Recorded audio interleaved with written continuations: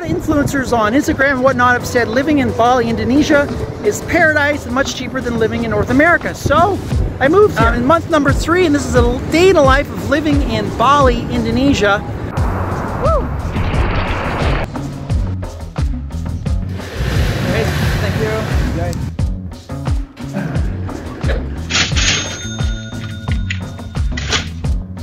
Some breakfast, then we got surfing, and then we got the gym, and then eventually around 1, I go to work. Definitely do not look at my phone ever till at least about 11 or 12 in the afternoon. Gmail, email, laptop, nothing. I don't look at my notifications. Let's go.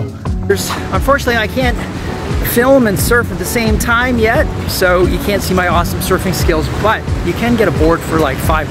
Now they're surfing all along this spot.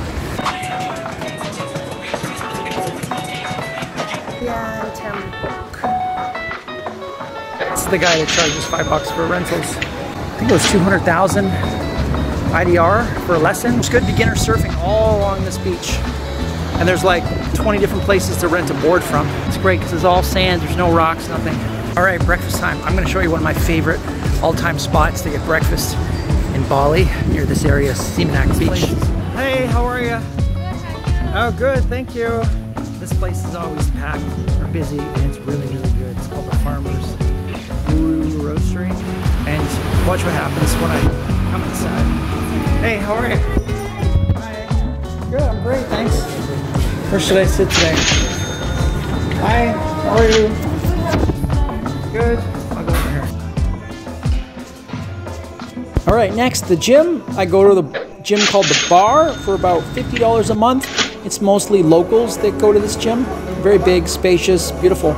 And the owner's from Bali, and it's a local Balinese community, so supporting the local community as well, which is nice. You won't see this in North America anywhere. I'm in a big gym here called the Bar, and as you can see, I'm in the change room area, and it's all one.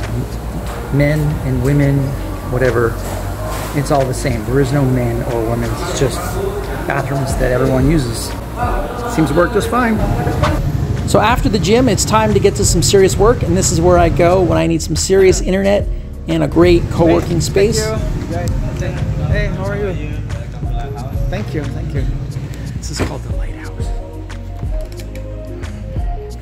I love this place. So I'll show you. There's places for, there's an outdoor spot.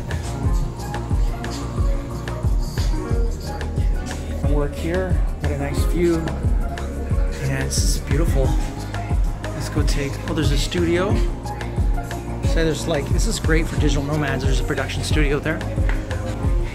Some people up there just hanging out in that beautiful private garden. What a great spot.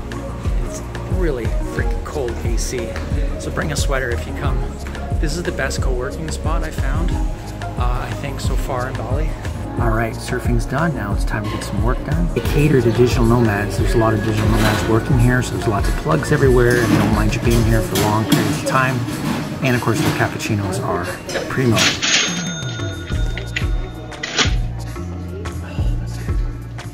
Now, this is a proper working environment. Yeah, damn, that's good.